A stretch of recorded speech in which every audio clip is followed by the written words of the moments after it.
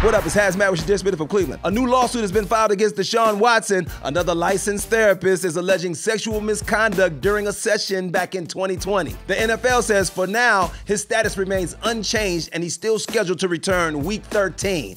But this is why I was leery of this move in the first place. Not because of Baker Mayfield, because of the Browns' historical bad luck.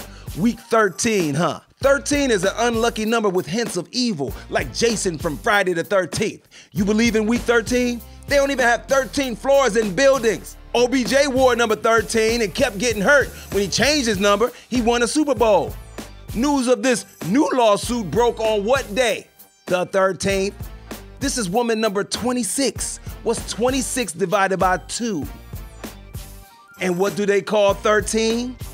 A baker's dozen. What does this all mean? Probably nothing. This has been HazMatt with your Dishin from Cleveland.